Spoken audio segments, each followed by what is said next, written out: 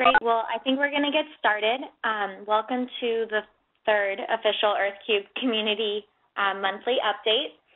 This monthly webinar is going to feature Karen and Mike from Phase 2, and they'll be giving a demonstration and introduction into Open Atrium 2. This will be followed by a short demonstration of the EarthCube Workspace that works in this in Open Atrium 2, and this will be given by Kate Kretschmann at the EarthCube Test Enterprise Governance team. And that will be followed by a short Q&A. So if at any time during this webinar you guys have questions, feel free to place them into the chat window. I'll be monitoring the chat and either answer questions in the chat or we'll address them later at the end of the webinar by our webmaster, Pam, or by Karen or Mike or Kate. So to get started, we're going to pass presenter rights to Karen, and she's going to get started with Mike on our demonstration. You should register.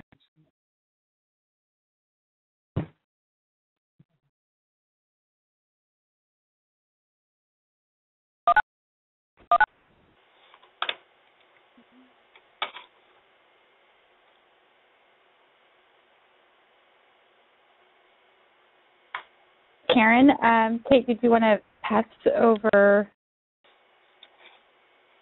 sharing, right? I apologize. Let's see. There we go. There we go. Perfect. Thanks, Karen. And it would be wonderful if you could also, because I don't think I can give you the introduction as well as you can, tell us a little bit about you and Mike and what you're doing over at Phase 2. Would be wonderful. Sure, absolutely. I can do that. Can people hear me okay?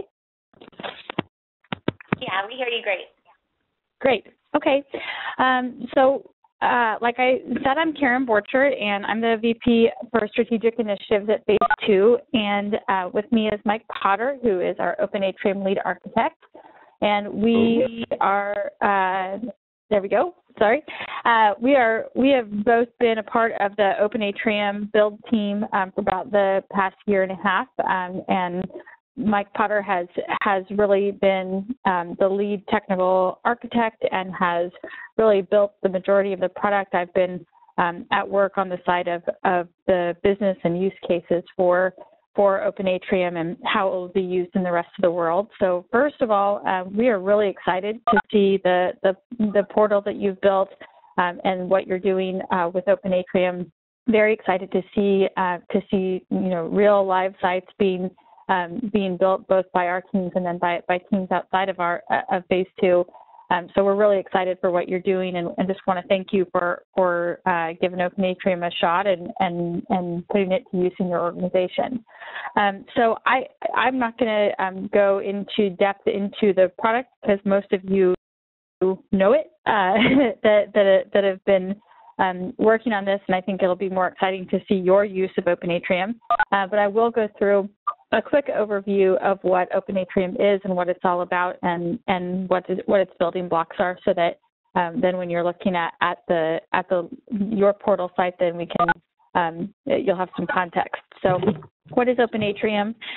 Open Atrium is open source collaboration software used to build intranets, portals, and collaboration platforms for organizations.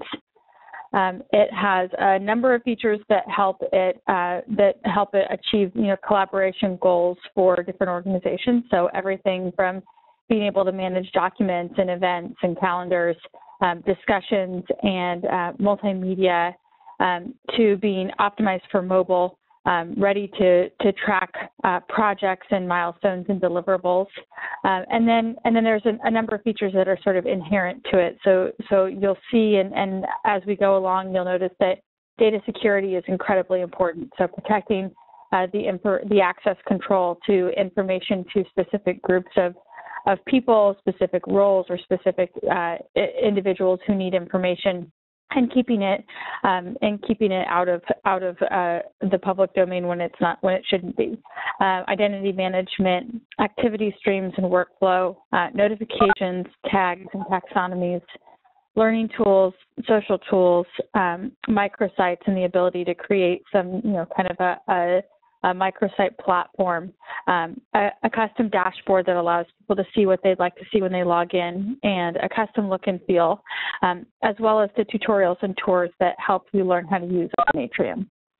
So, really what we've focused on is building, as an organization, is building an open source collaboration tool that would be extremely flexible and give people the ability to use Open Atrium for all kinds of different collaboration uses, be it an intranet or more of a portal like you all built, and to be able to do that in a very extensible, very modular and open source way. So as you'll see, that's really been our focus from day one. We like to, Mike is fond of saying, we are proudly invented elsewhere. Many of the modules of Open Atrium are contributed modules to the Drupal project, and are some of the best-in-class modules and pieces of code in the Drupal community.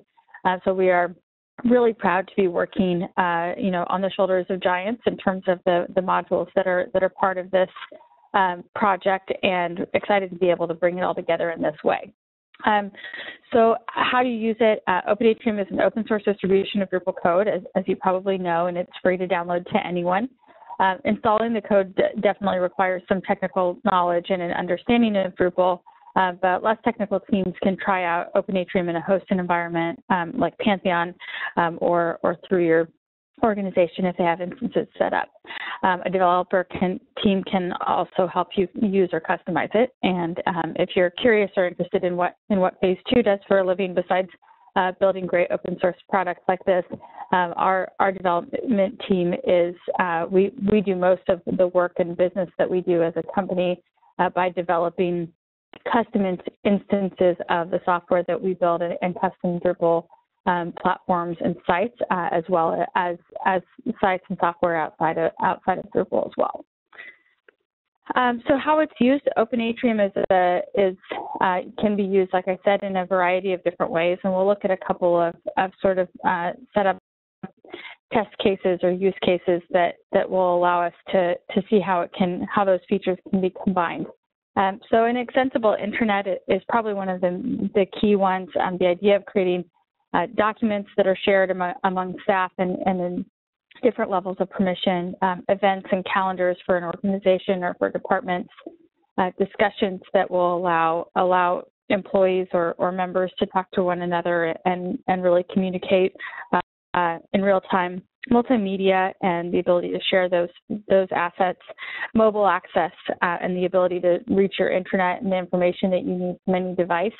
And like I said, data privacy as a really key feature of any of these use cases is the ability to be very granular with your level of access control at any place in the site. A social collaboration platform, these are the ability to connect with citizens, members, constituents, et cetera, in a public-facing way, like a Citizen Connect kind of platform, and that's not terribly different than some of what your portal is doing, and so you'll see a lot of commonalities here in the way discussions, custom dashboards, and multimedia are handled, as well as events and activity streams and social tools. A knowledge management system, we actually use Open Atrium to power the Open Atrium documentation site.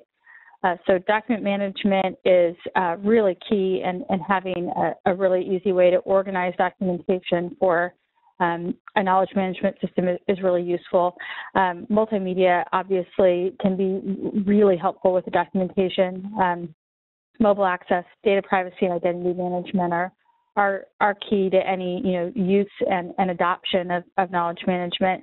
And then workflow and tags and taxonomy. And workflow is something that we're actually actively working on now, and Mike can probably speak more to that later on if there are some questions around workflow as well. And then finally, a learning management system outside of the traditional uses of some collaboration softwares. The idea of online institutions or educational institutions being able to offer course calendars and course management, and even recorded lectures and online learning through a single portal like Open Atrium can provide. So we see a lot of applicability and a lot of opportunity in the higher ed and online learning space, both for educational institutions as well as corporations and organizations looking to provide education to their staff and constituents.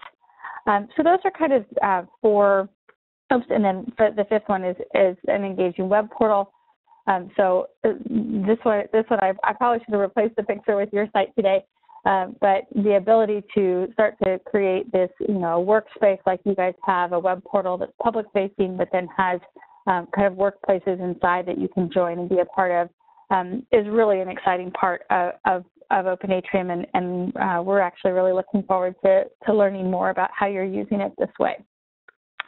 I thought it might be useful just in terms of knowing, what it can do and how it can be used is great. Understanding a little bit about the building blocks of Open Atrium can be a really useful thing to understanding any site built in it. So I'm just going to go through some kind of basic building blocks that we use to talk through Open Atrium, and then after that I'll move it over to these guys to show you the site. So Open Atrium is built on four concepts: people, structure, permissions, and content. And it's really important to understand the building blocks because it is such a flexible system and it is such a flexible framework that these things can be combined in really different ways, in really successful ways. So I'm just going to go through each one of them and let you understand kind of the parlance and what these building blocks, how they work together. So the first one is people. Members of your Open Atrium site are a user with access to your site spaces. A group is a collection of users that may span a related purpose across multiple spaces. So sometimes groups are associated with a role. Sometimes groups are associated with a specific function in an organization. And then a team is an ad hoc collection of users specific to one space. So a team would be perhaps a task force or a small group of people working on a specific project together, but they might be members of very different groups and very different spaces. So that's people. Structure. We like to think about the structure of Open Atrium as feeling a little bit like a file cabinet. So if you think about a file cabinet, a space as a file cabinet, you have one big space that is holding content, holding a collection of content. So you think about that as your file cabinet. And then a subspace is like a drawer of your file cabinet. So it's an additional division of that content within a space. That's a subspace. And then a section is where your content actually lives on your site, like a file folder in the drawer of a filing cabinet. So if you kind of start to think about it and you think about how you organize the content and information you need to get across, you have spaces and then subspaces that are the drawers within that, and then the sections, which are the folders there. And then again, I know I've spoken about this before, but permissions and data privacy is so key to any time you're collaborating online. So you have the ability to make your spaces and sections public or private, or have kind of a mixed mode where there's a top level space that is public and private areas nested below. And then finally, the content that sort of ships with Open Atrium out of the box includes documents. So we're creating documentation or wiki pages or articles. And then events. So you can do events calendars with iCal integration and geolocation.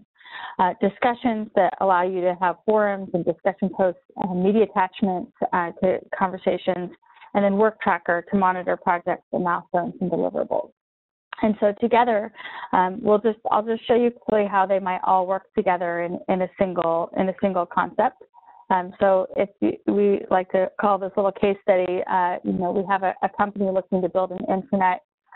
So they have these people. They have members that are employees and groups like an HR department or executive. And maybe a team working on a new policy for HR.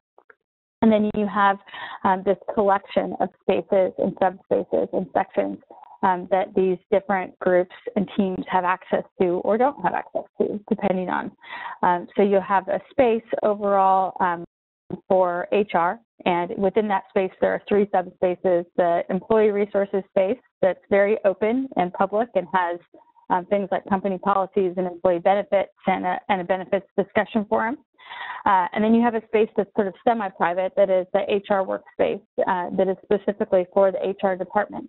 You might have a little bit of information that's available for anyone, but they have then private sections beneath it for things like drafting new company policies or where the HR department might keep salary information that they want to keep very much locked off. And then perhaps a subspace that's completely private for employee contracts that would be obviously privy only to a very small number of people. So you can start to see how these things fit together, and what we hope is that as people start to see examples of Open Atrium and its building blocks fitting together, that you can also then start to imagine what it might look like for a collaboration space for your own need. So getting involved in Open Atrium, is as simple as I said as downloading the software if you're interested in using it or jumping into your own site. There's also Open Atrium docs at docs@openatrium.com, things like this building blocks diagram, as well as information on getting started, a tour that'll take you really through the whole site and provide you with a good overview of how to use all of these things.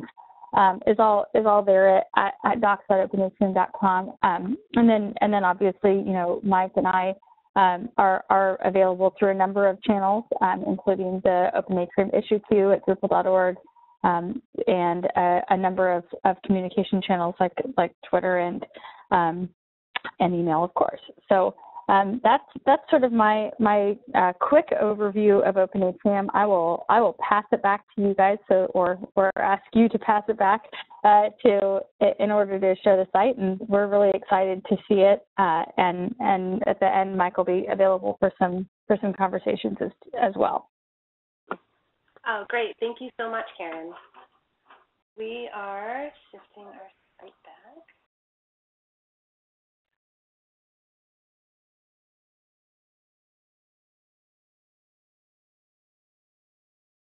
Is it viewable? Mm-hmm. You can see it on yours? Oh, great. Okay, this is Kate Kretschmann. I'm a project coordinator at the Arizona Geological Survey, and I'm working under the Test Enterprise Governance Award for EarthCube. Because our award involves facilitation of many of the other projects, we were tasked with creating a new web platform. And what we needed was a very large-scale knowledge hub for all of our funded projects and special interest groups, a space where they can collaborate on all of their project activities in a way that would be transparent and open to public review. And we wanted to go with an open source platform from the start. We ended up choosing Open Atrium partly because they have a pretty good support network, and partly because a lot of the capabilities that we really wanted were already built, and we could just import them into the site as we made it. So this is an unusual day for our demonstration webinar. We are in the process of finishing up a migration to a private server, and that's been happening all night, and we are currently in the process of fixing up the final little issues. So what we have here is, this is our informational site. This is, I'm sure many of you have seen it.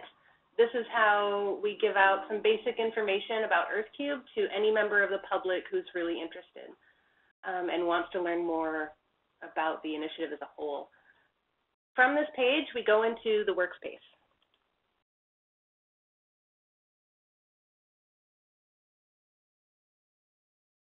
There we go.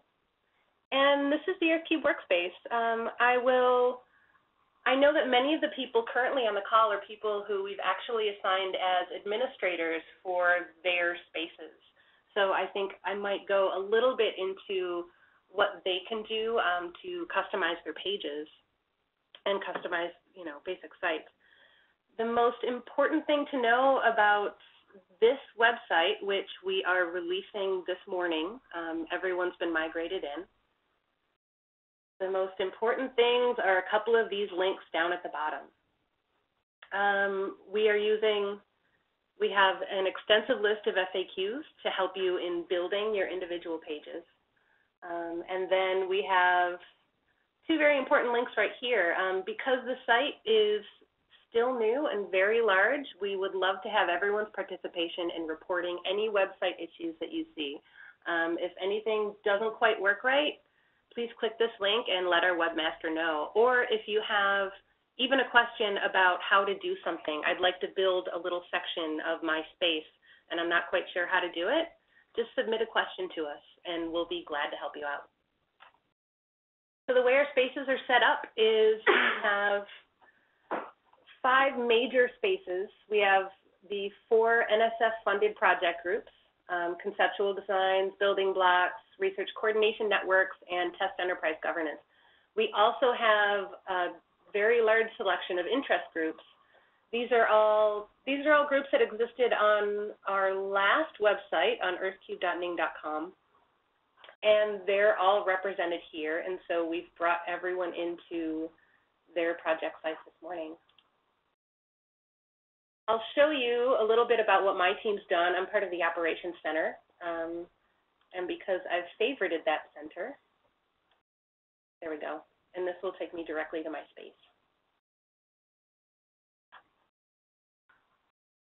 There we go.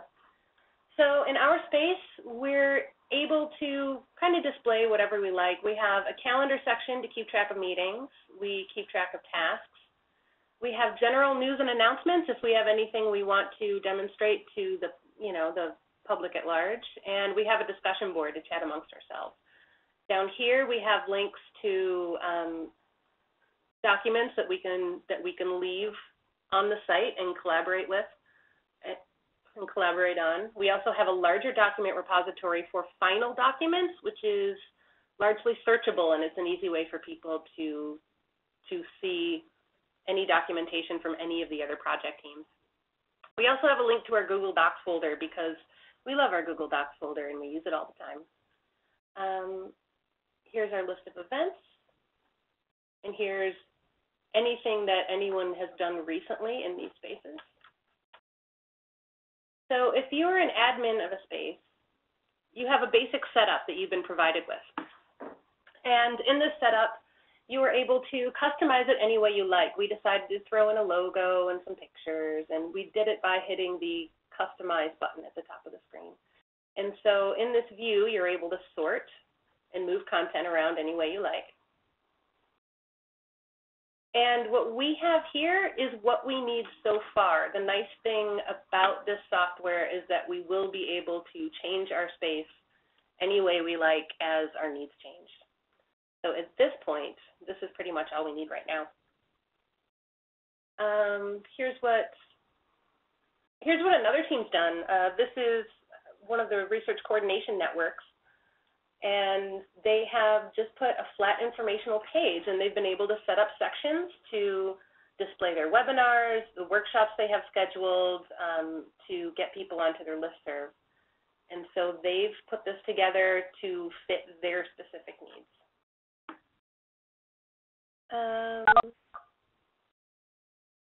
Then we've gone through the customizing.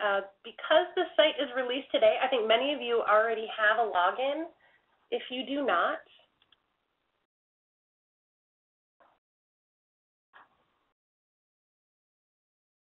please just go to workspace.earthcube.org.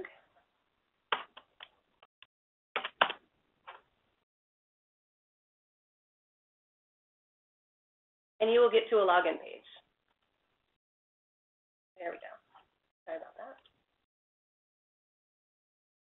And so if you are a member of the Ning site, what you need to do is go to this workspace.earthcube.org and click Request a New Password because you are already in the site.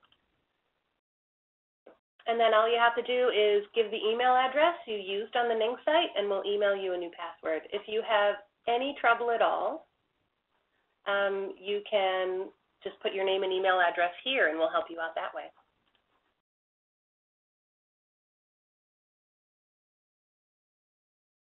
And let me go through one little thing. Here is our, I want to kind of make this parallel to what Karen was talking about. Here is our operations center, and this is our subspace. We are below the secretariat, which is part of governance, so it trees down to where we're at. This is how we find us, are these menus running along the top. And so these are our sections. This is where we're keeping all of our content. Pardon me.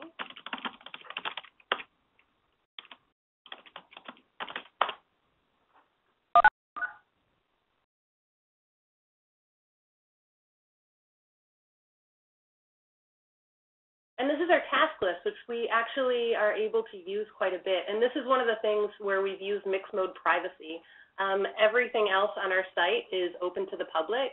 And though we don't necessarily have any nefarious tasks on the list, we decided to just keep that to the team as we run what's happening mostly with the website. And I think at this point, what we can do is open the floor up to a Q&A about Open Atrium. If Mike is still on the line, I believe he is. Yes, and we can move it over to him. Great. So right now, everybody is muted. I've muted everybody. So if you have a question, post it in the chat, and then I can either unmute you to have follow-up questions, but I'll be reading the questions that we received in the chat window. And we got a couple good questions, but keep them coming because we have plenty of time. And these questions can either be answered by Mike or our webmaster, Pam, who we'll avoid talking to since she is ill, but she might have to step in on that end. So the first question that we have is,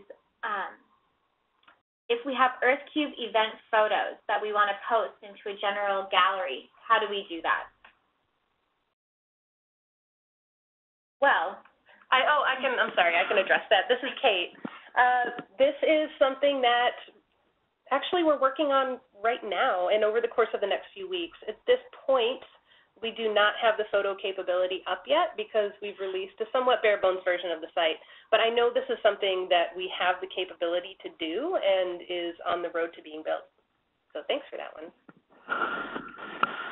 Great. A second person asked, or requested more like, saying, we'd like to see a single calendar/event page that lets me choose any number of groups' calendars overlaid, similar to an Outlook calendar, a Google calendar, where you can choose which group calendar you look at, and you can overlay those. So, Mike, this might be a question that you can better answer, if we're able to pick and choose which calendar we overlay, or do you just have to view a calendar of a larger workspace that encompasses several subspaces? Sure, I can address that. Yeah, right now it's designed to only show a single calendar, either within a section like your governance calendar, or if you put a calendar on a top-level space, it can roll up all of the events from all of your subspaces. So, for example, you can have a global calendar for the whole site, or for some other bigger, like for your RCNs or your governance, that kind of thing. Right now, there's no kind of out-of-the-box functionality for kind of what I'd call a live choosing of groups, like David is asking about. You can select when you set up this page, back in that kind of customized page option that you were in, you can click the configure button for that calendar widget and control which space it shows or which subspaces it shows. I think the ability to add a list of checkboxes on the right where you can kind of pick and choose what to show is a good idea for some future functionality. It can get a little tricky when you have hundreds and hundreds of groups on your site to kind of figure out how you want to kind of configure and control that. But I think that's something we can certainly look at for the future. For right now, it's relatively easy in the sense of this is just Drupal, and so these are just views within Drupal, so it's very easy to customize these to do pretty much anything you want with them. Great, thank you. I hope that answers David's question. He actually had to jump off the call. Another question that we have is, well, I'll read this because it's actually a really great comment. It says, it seems that people that are not directly affiliated with EarthCube that will visit just the informational site might not get the benefit of being able to see these news and calendar events since they're created on the workspace. And Kate has an answer to that question. Yes, we are currently working on, and we do have a very simple interface for the public page. If anyone goes into either Get Involved or News and Events, we are developing announcement feeds and event feeds for these sites. So anyone that makes one click over should be able to, in the very near future, really get a picture of what's happening with the project teams, because we're going to have it imported from the workspace site. So it will directly, to answer your question, Kirsten, it will directly populate the earthcube.org informational site when an event or calendar event is created on the workspace. That was something we held off on until we actually started posting events on the workspace. But now that it's open to everyone, we feel that it's going to be the right time to start that migration, and it will be an automatic feed. One more question that we had was, is there a Creative Commons license option for content that we supply? I don't feel that I'm actually able to address that one. I'm not sure if this is, maybe Pam, is this a question that you can answer? It wasn't actually anything that I had thought about. Is this in reference to when we get the galleries up for the photos? Mm-hmm. I assume so. Yeah, I would have to look into that. It wasn't something even on my radar. I'm sorry. No, not a problem. Bruce, we'll follow up with you offline about that if we do get an answer, but I think that's a really great question once we start importing photos and other things. So there could be white papers, there could be any number of pieces of content that people want to have. Exactly. Okay, well, I don't see any more questions in the chat window, but if anybody would like to unmute themselves and ask a question. Oh, we have one coming in the chat.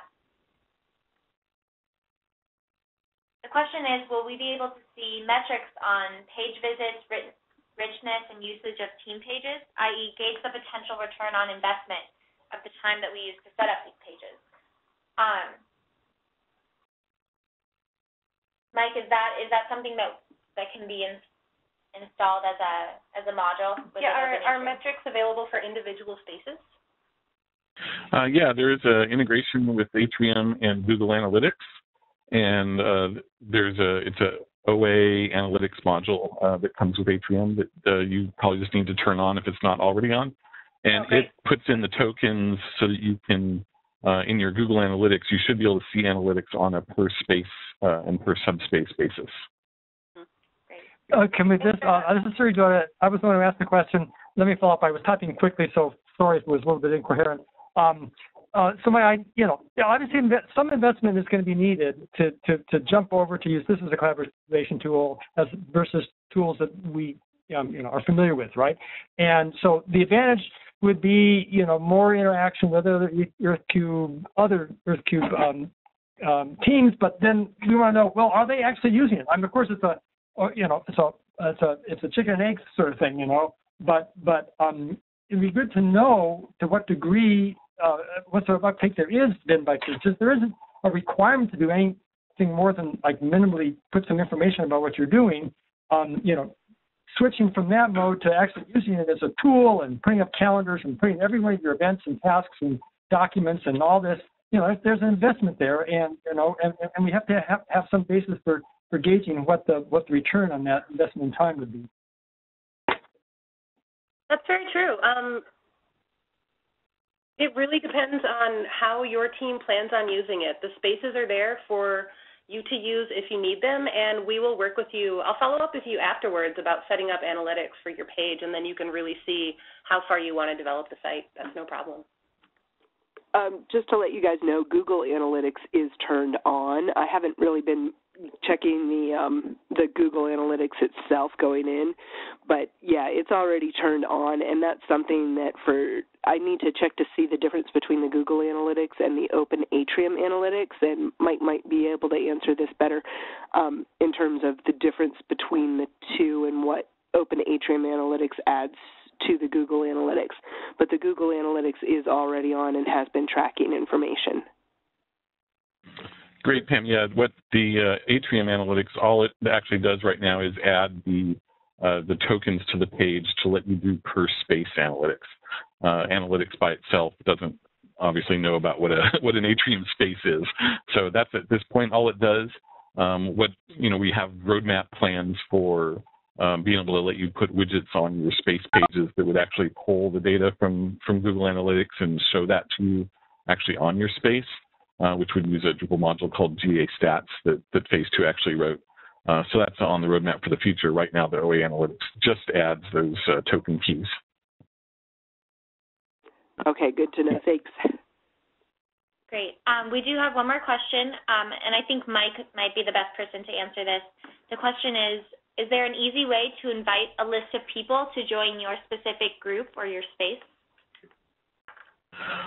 Right now, we don't have any kind of bulk functionality like that. Drupal itself, spaces are using a module called Organic Groups. There is some kind of older bulk operation modules for those that I think we need to look at and update. Last time I checked, they didn't actually work with the kind of latest version of Drupal and the modules for that. So right now, unfortunately, you have to add it manually.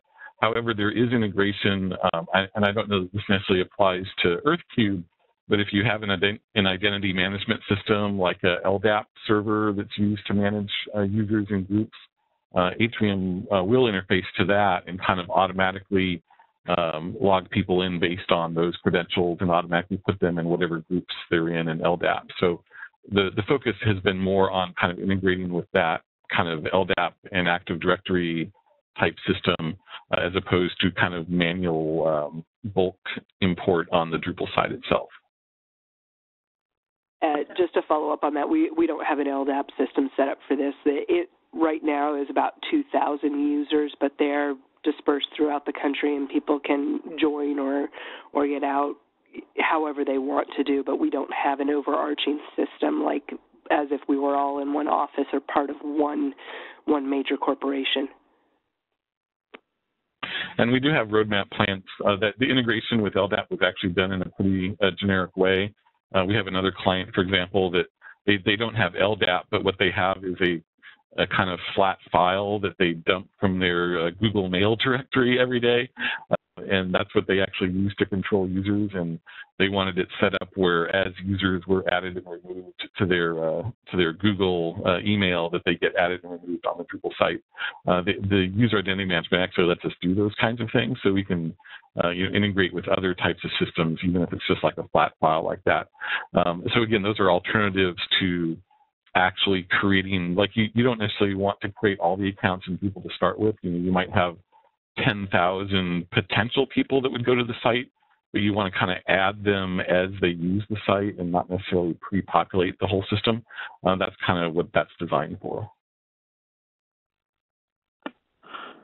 Great, thank you, Mike. And Kate is sharing her screen right now, and she kind of went through how you might add a user to your group. This is a functionality that's only available to admins of that space. But if you are in your space and you are an admin, which several of you on this call are, you can click that Spaces page, and then you click the Members button. Yeah, if you're an admin of your site, here's a basic page that hasn't really, this is the kind of generic layout, so nothing's really happened yet. But if you're the admin of this site,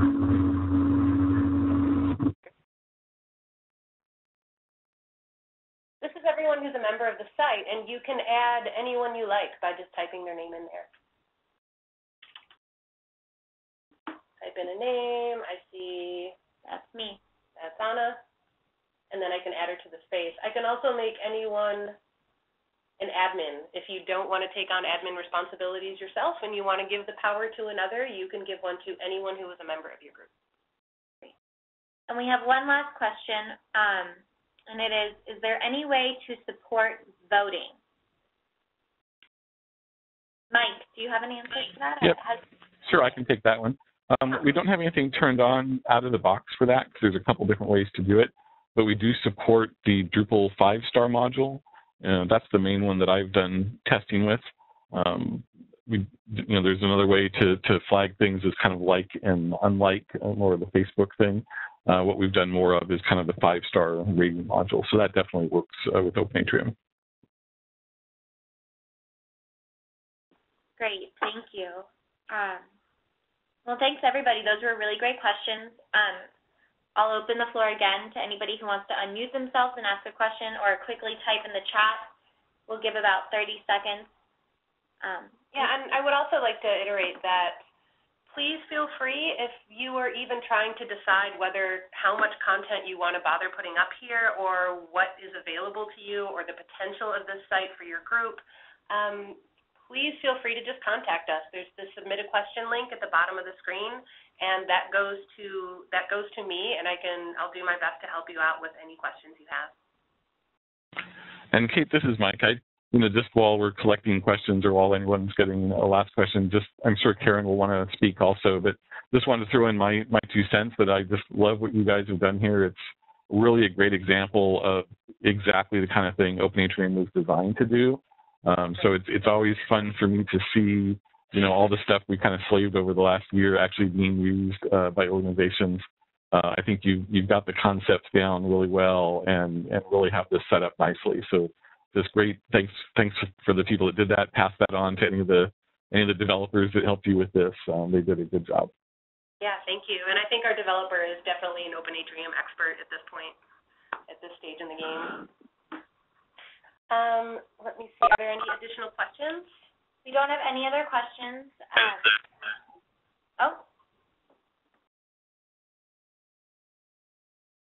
Maybe that was a false alarm. Okay. Karen, any final thoughts?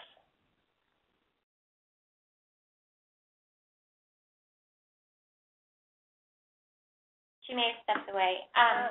Well, thank you all for joining, and we'll have our next webinar next month. Topic to be determined. Yeah, thank you everyone for calling in, and thank you very much for keeping up with our last-minute time change as well. I'm glad that everyone was able to make it. Barring any final questions, I think we can call it to a close. Great. Thank you all. Thanks, everyone.